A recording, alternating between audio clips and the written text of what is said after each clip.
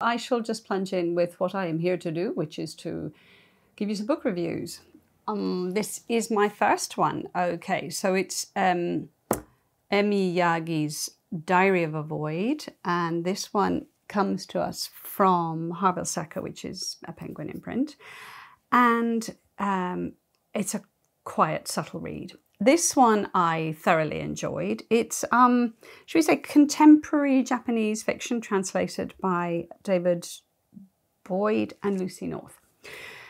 It's a great book. It's set in contemporary Japan. We have a young woman called Miss Shibata, who is working in an office that makes paper, reams and reams of paper. And she is more... she's not the token female, but she really is the office girl Friday, as well as doing her job. She's sort of running around the place, making coffees and clearing up ashtrays with overflowing cigarette butts.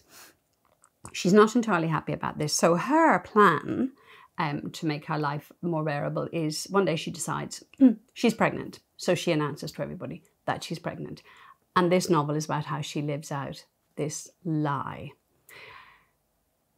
It is a very interesting look, I think, at also the sort of the mundane living. I think Yagi is looking at loneliness, at what we do in the name of our job. It's about visibility and invisibility, new word, invisibility. It's about being acknowledged. And this young Miss Shibata finds that once she says she's pregnant, she becomes visible. People do things in her stead, and she gives sort of daily reports to people and to us as readers. And the whole thing takes on an almost surreal sort of realness. It's a clever book about the private versus the public life. It's a clever book about how our world changes once we interact with it, or if we interact with it differently. It's a little gem. It's funny, not laugh out loud funny. It's subtle, it's quirky. And I think it's a very enjoyable read if you're looking for something that isn't going to sort of, shake you up too much. But it really does make you stop and think. It's sort of deceptive little read, a little bit like our main character. So that's definitely one that I enjoyed. Next one up now. This is a collection of short stories called Cautionary Tales for Excitable Girls, and it's by Anne Casey Hardy, who's an Australian author, and this comes to us from Scribner. It's quite hard to review short stories because really, and particularly with this collection, you want to review every single story that's in it.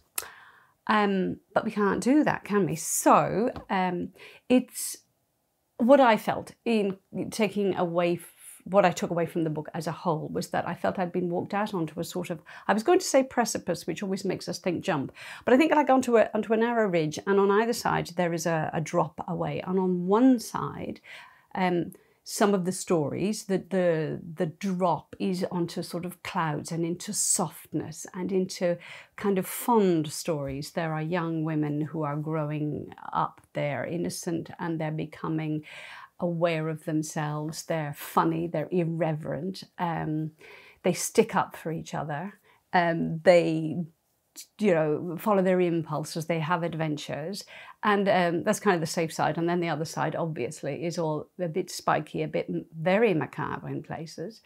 And it's sort of the perils of being a woman and of being a young woman sort of coming up against those first instances of where it doesn't all turn out the way you might have hoped. It is about, obviously, loss of innocence. It's obviously... but some of the stories, wander right into sort of surreal territory and are a little bit even very unsettling in places, which makes them exceptionally delicious, I think. A little bit gothic. Do I mean gothic? Probably gothic in some of them, like the fashioning of a doll's house and doll's houses for doll's houses is like, oh boy, where did she come up with that? Basically, as a whole, a very weird, very wild, very wicked collection of stories. There are gems that will make you go, oh, that's very sweet, that's really funny. And there are some that make you go, phew, yeah, or that was, ouch, that must have been a sad moment. I thoroughly enjoyed them. I found them hair-raising, in places uproarious, and in places very poignant. Highly recommend, highly recommend. Next one. Now this one is The Fortunes of Jaded Women by Carolyn Huynh.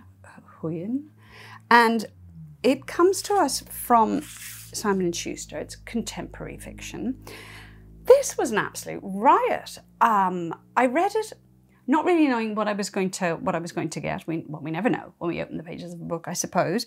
I just had the best time between the covers of this one. I read it when I kind of needed a sea change from denser literature, though, mind you, there is nothing fluffy about this. It's as intricate and as complicated as any Shakespearean comedy of errors. It's set in Little Saigon and America, and we're dealing with where our cast is mostly Vietnamese Americans. And generationally, there is a curse that's followed a generation of Duong women through the generations, caused by their early ancestor who had, got into the approved marriage and then ran away with someone else. For love. This was not a good idea. So she gets this curse laid. And the curse is that none of the descendants will ever give birth to a boy. So it's about women. It's about mothers and daughters. It is only hilarious. We mostly focus on three late middle-aged women who have daughters who are coming from late teens right up to sort of mid-30s. And is following their life and loves, their success, their inability to achieve, or the pride they take in the achievements. It was culturally, a very opening kind of read for me, because it was a fascinating look, maybe a little bit at the stereotype of the sort of obsessed with what is going to happen to my children and obsessed with worrying about my daughters and all the mistakes they make. But you're laughing all the way through this. These three sisters love each other, and the whole of Little Saigon knows that when they get into a spat, you just sit, have another drink, and just watch how the whole thing unfolds. It is screamingly funny in places. You love them all in the long run. There's a ferocious wit. There's a bit of magic, in that they consult the sort of that mystical, never growing old sort of stereotype of the little Vietnamese woman who lives on an island and who will dispense her wisdom. But she's very lovely, and you know why they go to talk to her, because she does definitely dispense her wonderful wisdom. It's about worrying about your children, over worrying, and about learning to let go while you're actually holding them tight. A delight. Loved it. This is my next book, This Devastating Fever by Sophie Cunningham. Comes to us from Ultimo Press. She's an Australian writer, Sophie Cunningham, lots of non-fiction. I was knocked sideways in a way by this book because I didn't know what I was going to expect. And maybe when I opened the book, I said, am I going to, this looks like a comet. Looks like it's going to be dystopian fiction. Oof. It was astonishing. So we have, there is a dual timeline. We have the main sort of body of the story is a young author, Alice, or at least, well, youngish. Alice has been struggling with her novel about Leonard Woolf. And she's been sort of, asked to kind of get on with things. She's writing through COVID, which I find interesting because we're going to get a lot of literature on this. And this both thwarts and enables her to do this writing. While she's writing, she is visited by the ghost of said Leonard.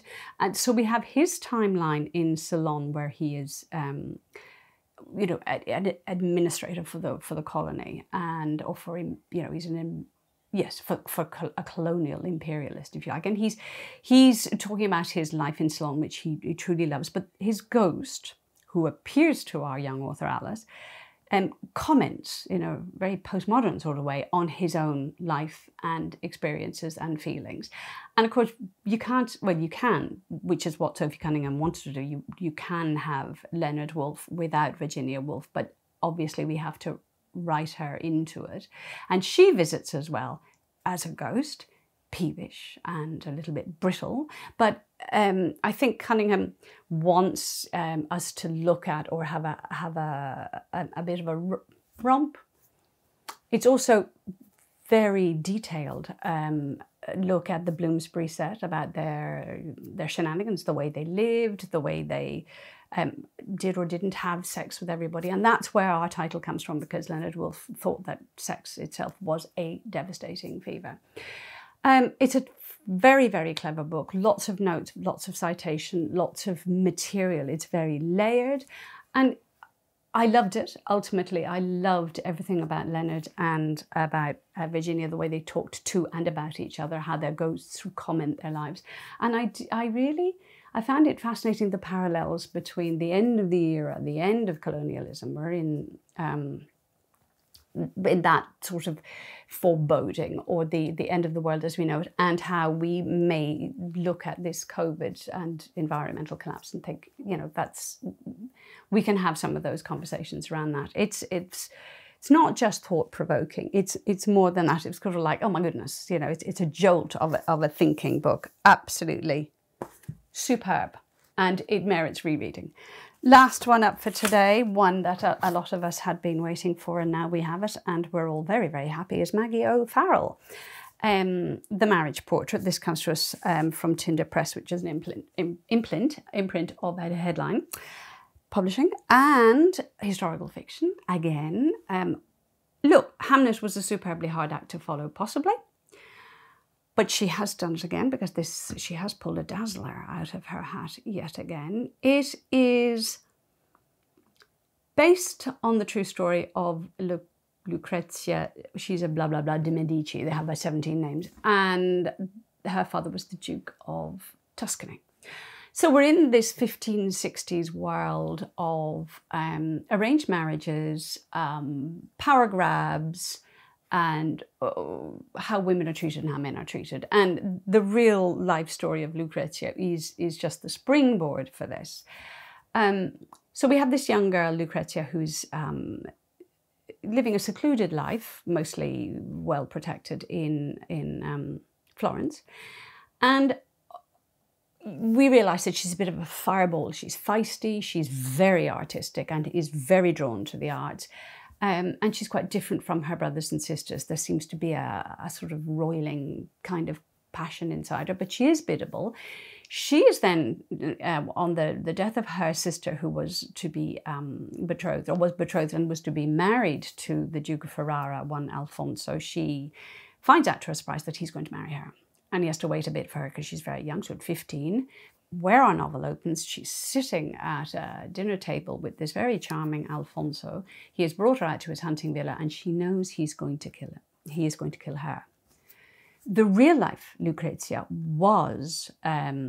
did die 1 year into her marriage, and it was either some putrid fever or else he murdered her. There was a lot of it going on in those days.